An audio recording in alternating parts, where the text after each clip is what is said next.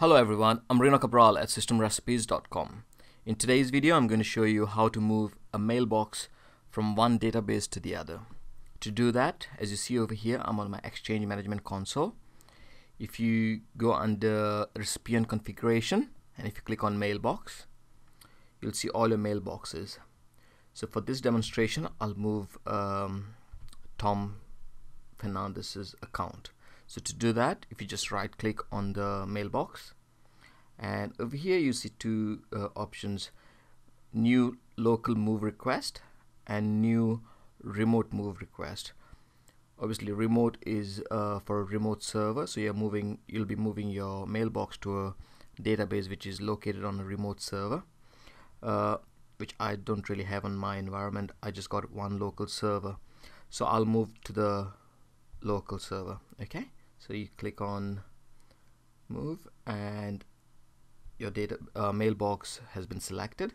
Over here at the bottom, you need to select your target mailbox database. To do that, if you browse, and that's going to show you all your mailboxes. Another thing that you need to check is Tom Fernandez is at the moment in DB1, so we want to move him from DB1 to DB2.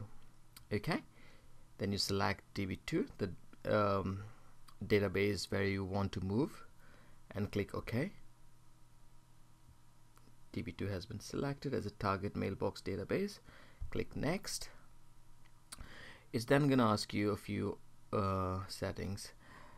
Basically what it's going to do over here is it's asking you if the server finds some corrupt mails inside the mailbox, do you want the mailbox to skip the move, or else what you can do is you can click on skip the corrupted messages, and you can assign how many messages you would like to skip.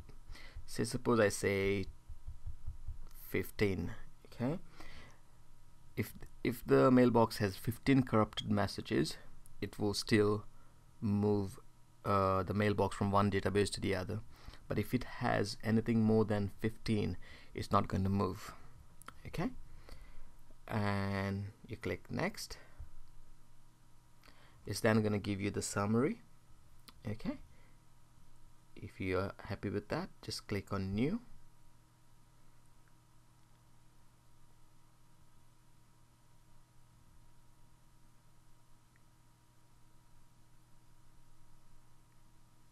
And as you see over here, 1 successful, 0 failed, which means the mailbox has been moved to the new database DB2. Click on finish, and that's it. The database is now been moved. I hope this video has been useful, and thanks for watching.